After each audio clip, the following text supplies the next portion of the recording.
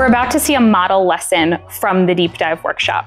As a reminder, the intent of this model lesson is to really give teachers space to see and feel what lessons can look like in their own classrooms. That's why we do a role play activity. Instead of having folks stay in their teacher role, we ask them to be in the learner role.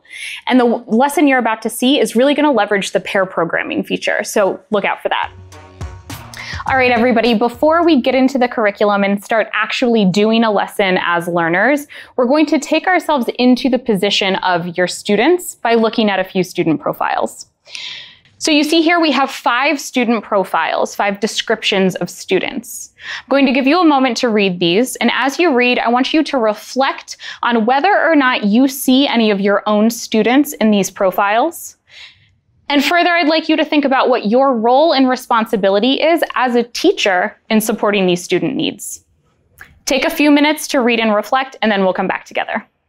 I definitely see student number 4 in my classroom. We focus a lot on collaboration, and so it's nice having students who are always eager to work with other students and support them in their learning.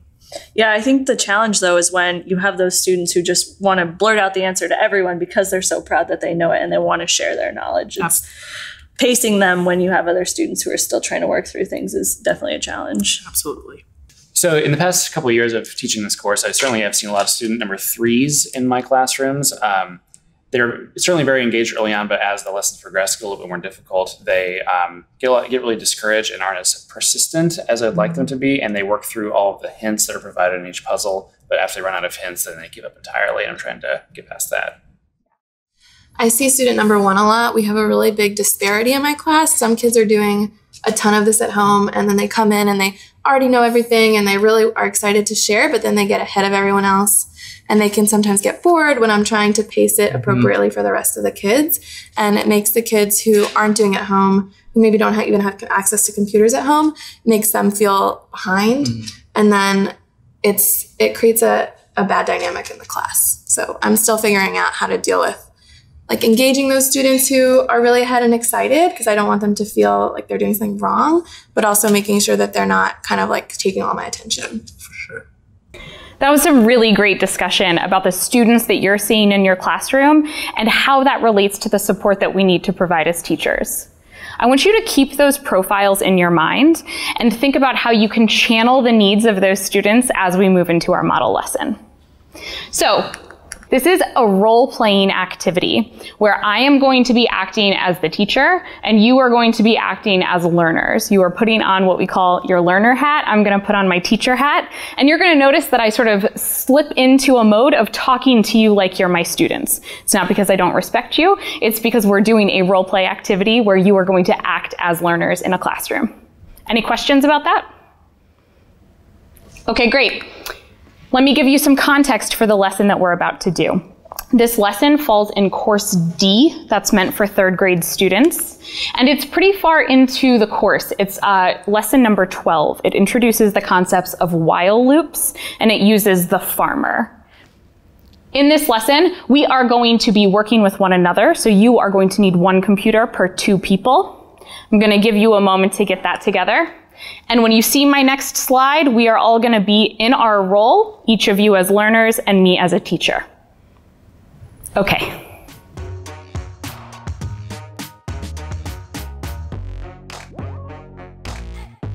Hey everybody, welcome back to technology class. Last time you were here, we used a new block in Code Studio. Can you raise your hand for me if you remember using this block?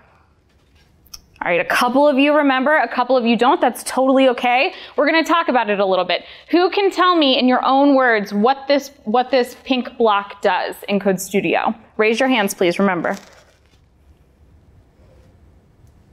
Yeah, right here.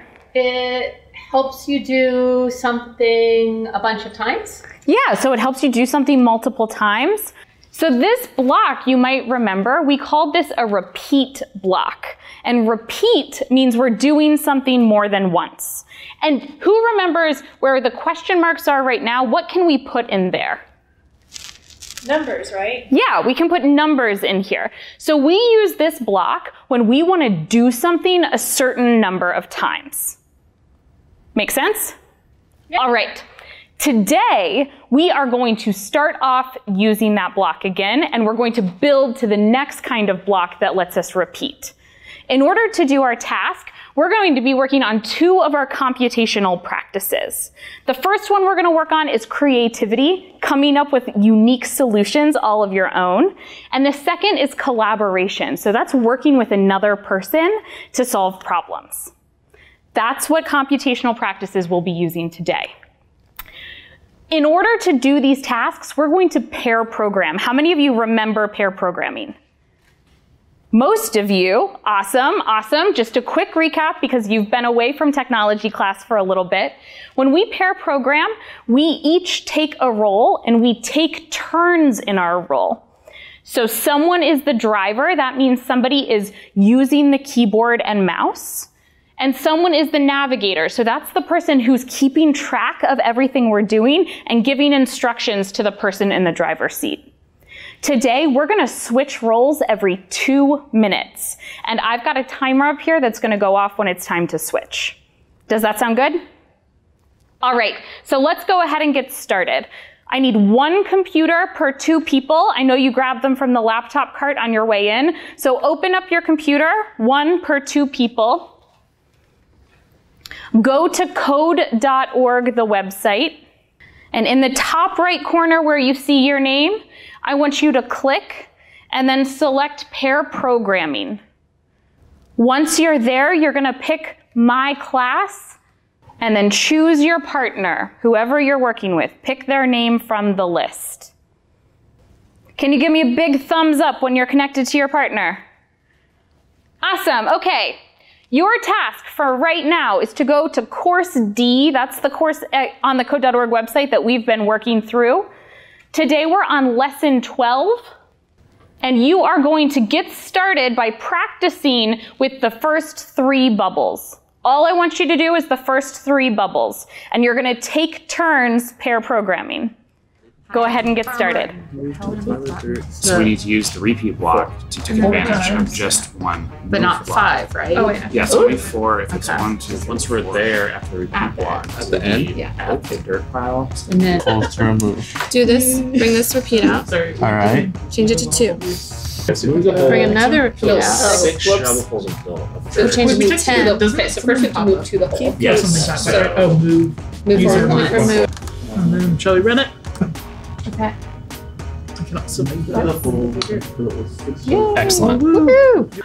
Awesome job, everybody, with the first 3 bubbles here in this lesson. I want to take a minute and recap what you just did. In these activities, you always knew how much dirt you needed to move. How did you know how much dirt needed to be moved? Yeah, it showed you the number, right? You were either taking away or adding a known amount of dirt every time. I have a question for everybody. What would you need to be able to do in order to do this same exercise if you didn't know how much dirt needed to move? How would you solve that problem?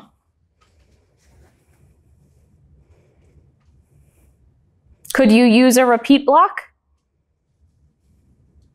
Until it's done. Yeah, so that's a super different way of using it, right?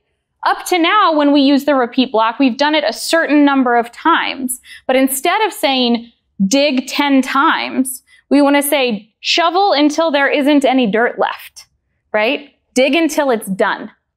So this is introducing a new type of loop, a new block. We're going to watch this video to learn more about how this block works. And then you're going to get back on your computer and you're going to use it for yourself.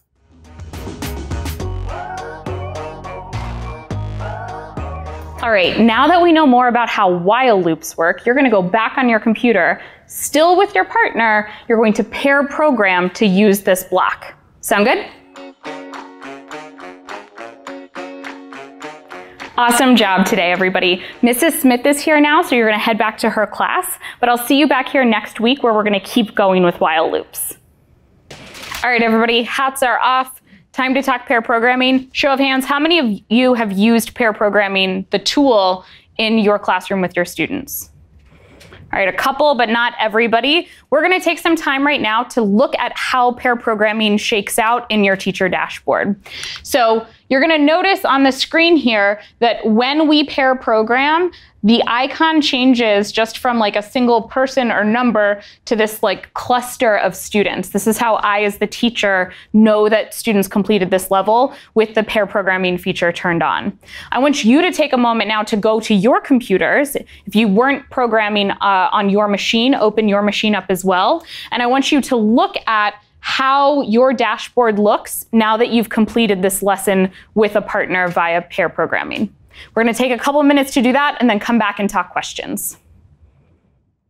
So that was the model lesson from the deep dive workshop.